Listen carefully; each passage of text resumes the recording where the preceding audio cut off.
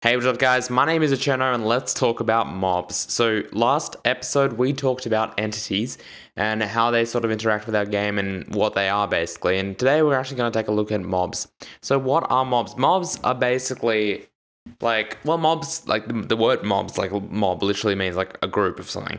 But you know, in games, I guess, what a mob is, it's basically like a player, or it's essentially it's like a creature that moves, or a creature even. You could just call it like that.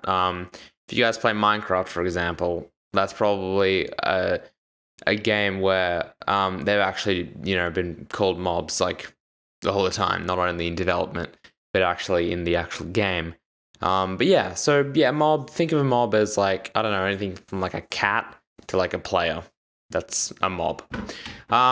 So basically, today we're just going to take a look at what they are and really the differences between an entity and a mob. So in other words, a mob is still going to be an entity, obviously, because an entity is pretty much any object on our actual screen, except for like the map, so like tiles. So yeah, mob is still an entity, but we're going to talk about really what other features a mob brings to the table. So in other words, the additional characteristics of a mob. So first of all, over here at in our package explorer, or sorry, our navigator, on our entity folder, we're just going to right click and create a new class, and we're actually going to put it into its own package called mob, and it's literally going to be mob. Now it's just going to be our mob class. So you can see now I've got a nice hierarchy going on here in the navigator. And over here in our mob class, first thing we need to do is make sure that it actually extends entity. All right, because it is an entity, and we sort of wanted to, to inherit all of these variables that we've created. We'll also make it abstract, and that's about it. So again, abstract means it can't be instantiated, because we don't need it to be instantiated, because in no case will we actually be creating a new mob class, because again, we're using mob as a template for all of our actual mobs that we create. So how does a mob differ from an entity? Now I was talking about this yesterday, and not yesterday, the day before. I was talking about this the day before, and I mentioned that entities don't necessarily have sprites. Now, mobs do have sprites, all right? So the first thing we need to do basically is say that, it's got a sprite object. We need to have a sprite object, and I'll just make it protected for now. Again, with visibilities, you can change them, obviously. So if I change this down the line, just don't worry about it, but it's not that important. If I make everything public, the game will still run exactly the same as it would.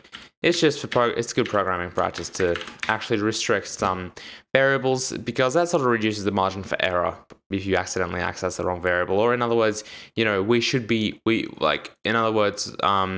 this case, it'll help us out having it protected, because basically that tells us that this sprite variable can only be used within the mob class and all of its subclasses. So it can't be used outside of the mob class. Basically, it can't be used outside of the mob, out of mobs.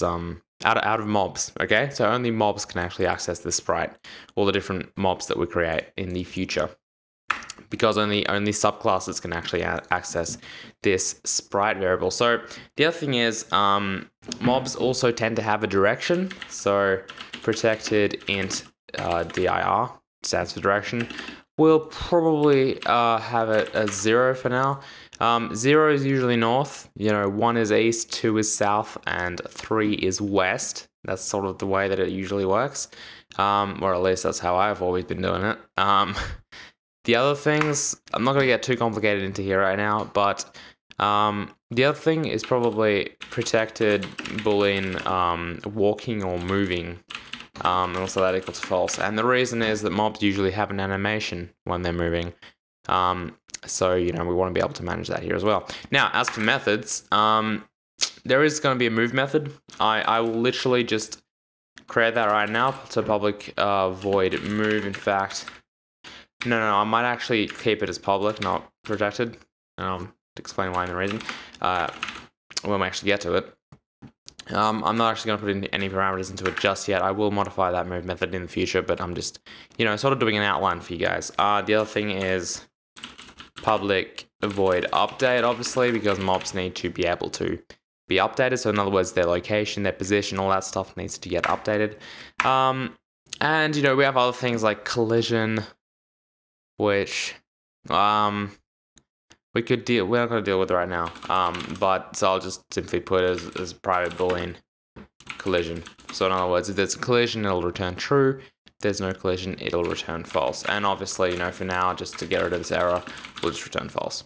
But yeah, that's basically the way that a mob works. Now, one thing I haven't factored into here that probably will be in the final game.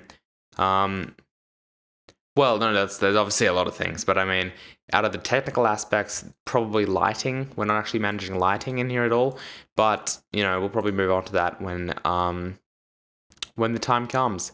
So yeah, that is basic overview of the mob class. It's pretty much all we need to get a mob working. Again, this move method we'll actually have to fill it in with something.